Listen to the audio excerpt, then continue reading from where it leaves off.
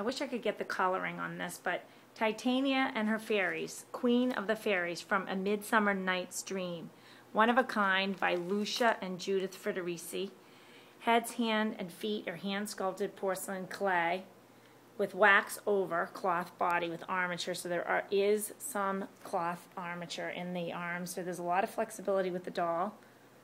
You can see she has all her individual little fairies with her. And I want you to see the detail in the clothing, because you just cannot get that from the pictures. This doll stands 31 inches tall.